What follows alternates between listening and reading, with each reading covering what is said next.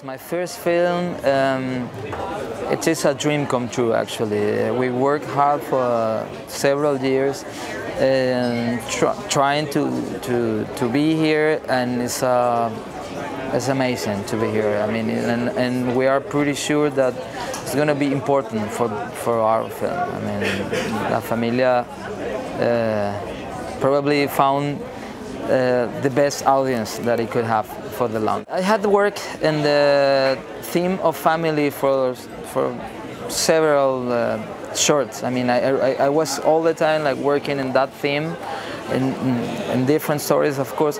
But then, when I decided to make a feature film, I wanted to have a new character that it was the city where I grew up, Caracas, in Venezuela.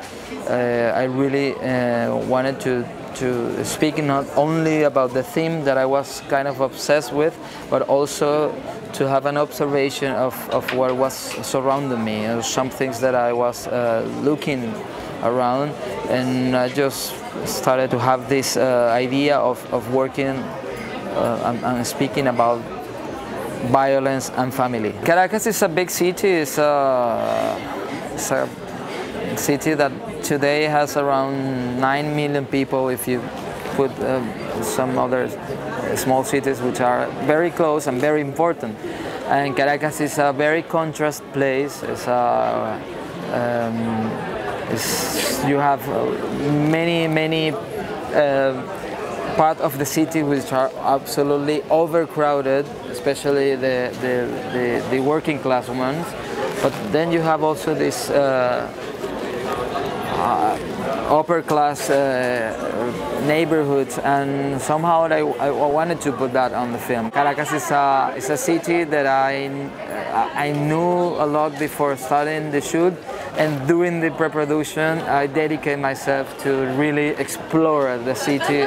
I was absolutely clear that I didn't want actors for the kids. I was absolutely decided to work with non-actors because I want them to be themselves. I didn't want kids playing kids that normally they don't know. So we made a long process, as I said before. We searched a lot, and we found these amazing kids which became friends because we put them through a workshop, an acting tools workshop, which was actually a place where they can be together and spend time together. We gave them the acting tools, but at the same time they gave us their behavior. They gave us the way of being. They gave us ideas for the film, and then we all became friends. The most important for me is this intimate story. I mean, I really want to tell this story about a father and a son. It's a very small story. It's a very simple one. I really would like that audience gets connected with that, with the story of a father who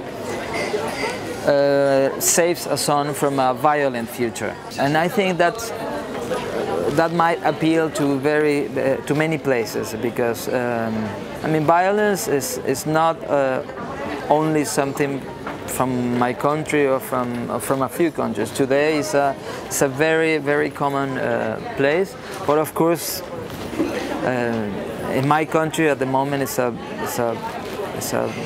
very sensitive